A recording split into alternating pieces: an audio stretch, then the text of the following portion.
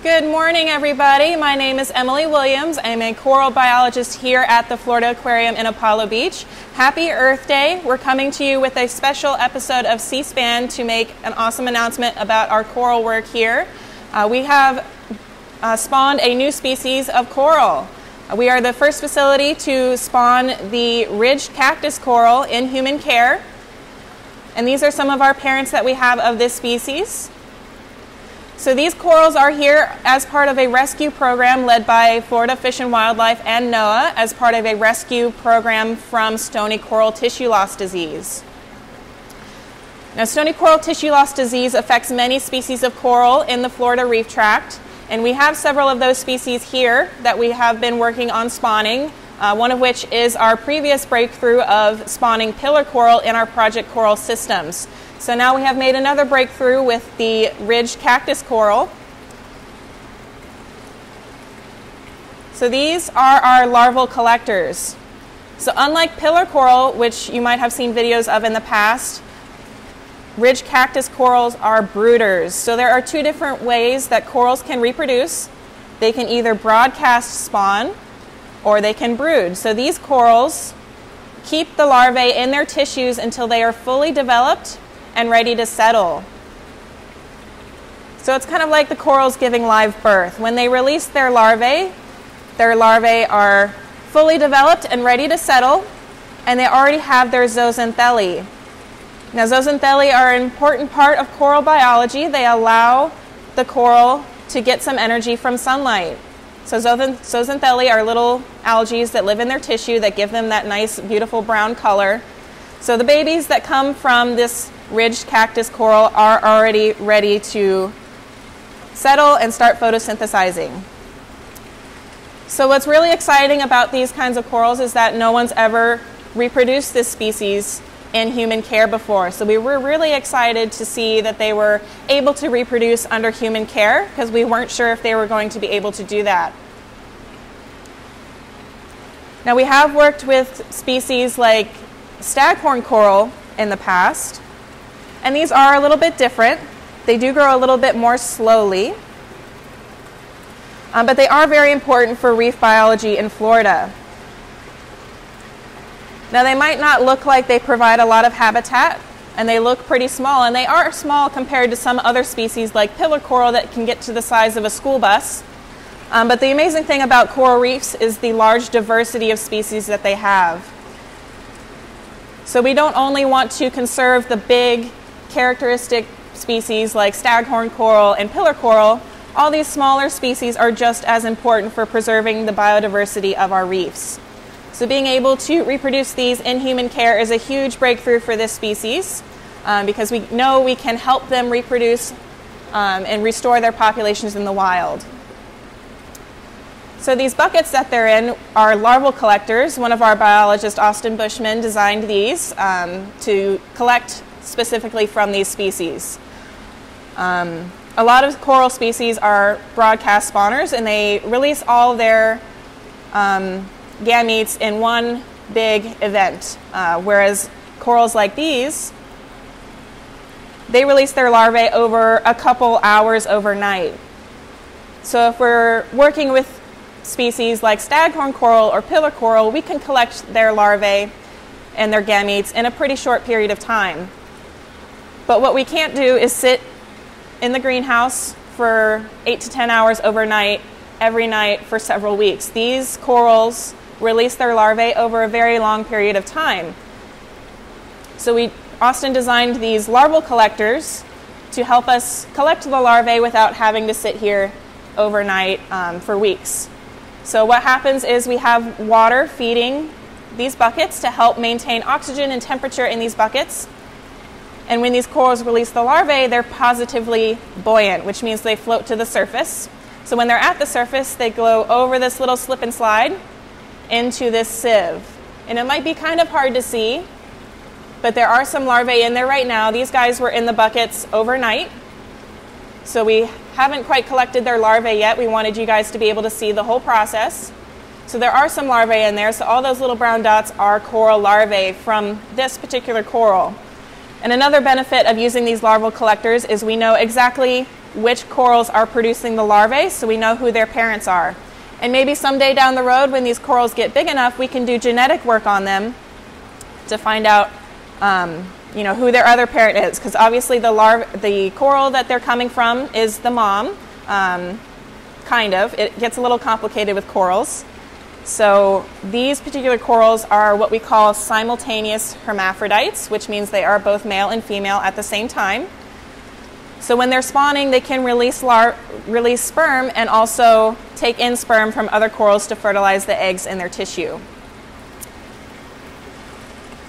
So right now, we only have 4 corals in our buckets. We don't have enough room to do everybody at the same time. But we have collected over 300 larvae so far in this process. And we're going to continue to monitor these corals to see how long they're going to spawn. Like I said, no one has ever been able to reproduce these corals in human care before. And we also don't know very much about their reproduction at all, even in the wild. Since they release their larvae over such a long period of time, it's really hard to observe these events in the wild. So not only is having them here preserving them from dying from the disease in the wild, it's also helping us to understand a lot more about their reproduction. So when we started looking at these corals, when we started putting them in the larval collectors, we were actually looking at a completely different species. It was another species in the same genus, Mycetophilia elysei, or knobby cactus coral. That's what we were expecting to spawn. Nobody has ever collected data on the ridged cactus coral spawning this time of year. So when we found larvae coming from these corals, we were very surprised, but it's also very exciting because we're learning a lot about these corals as we go. So once the larvae are collected in these sieves, we count them so we know exactly how many larvae we have. And then we very carefully move them over into a settlement bin. So a settlement bin is something we use to give them a nice calm place to settle. So here's our settlement bin, and if you look carefully, you can see some little larvae swimming around. And all those tiles are where we want them to settle. Now the reason we use those tiles is so that they have a safe place to grow and so they don't settle on the walls of the container that they're in, so we can move them and count them and take pictures of them as we need to. So once they settle, we move them back into the bigger system so they can get good light and be with the parents so they can help get their microbiome balanced. So these corals are actually about a year old. We think they are the same species, but they are a little bit of a mystery because they came in on the corals when we got them from Florida Fish and Wildlife and NOAA when they were rescued from the wild. So we don't know if they were spawned here or not, but they are about a year old. So they're pretty fast growing. But this little guy right here is from this year. So he settled just a couple weeks ago and he's already quite big. One of the really exciting things about these corals is how big the larvae are. When we first saw these guys in our larva collectors, we weren't sure what they were because they are huge for coral larvae. And like I said before, they are spawned with zooxanthellae already in their tissues.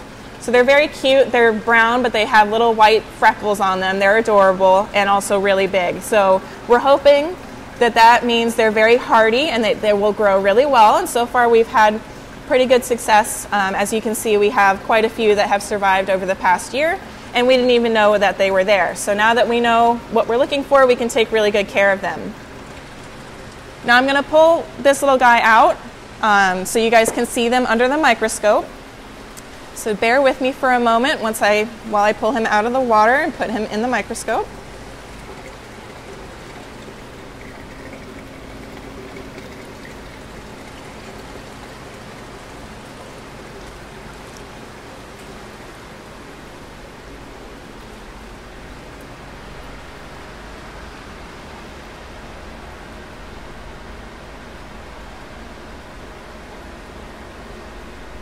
Okay, so we'll get a nice up-close look at this guy. They're very cute. Once they settle, they almost look like little flowers. So this guy, like I said, is just a couple weeks old. He is a ridged cactus coral. And he was spawned here at the Florida Aquarium. So these corals have been in our care for a little bit over a year, so we know that they have gone through their entire gametogenic cycle here at the Florida Aquarium, which is very exciting because we know that they're getting all the natural cues that they need to reproduce. And we know that they're happy, they're healthy, because only happy, healthy animals want to reproduce.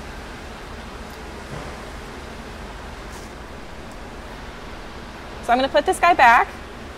Corals can stay out of the water for a little bit, but we don't want to stress him out too much. And as you can see, I have him in this little water tray so he's not out of the water for too long.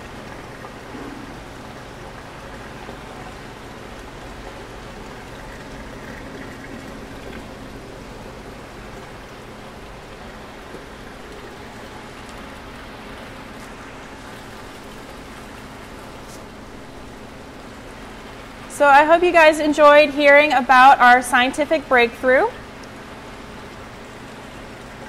We are very excited, and we're going to continue to observe our corals and hopefully get a lot more larvae as we go and raise more corals.